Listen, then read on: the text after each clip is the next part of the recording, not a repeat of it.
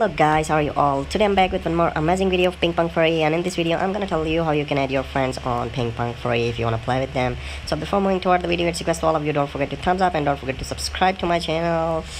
All you need to do is you just need to press on your display picture, and after that you can find your username right here. You need to press on settings. After that you need to copy your ID, and after that you need to press on friends option. So after pressing on friends options, you can also add your friends from Facebook. You can play with them. This application will automatically redirect your all Facebook friends, so you can easily play with them here, and you can also share the link from your messages. You can also share this link to your WhatsApp friends, and the last step is you need to follow is you just tell your friend to send his ID so you can add them using their ID. So this is my ID, I can copy it and I will send to my friend, and he will add me using this ID. So these are the steps which you want to follow if you want to add friends on pingpongfury and want to play with them.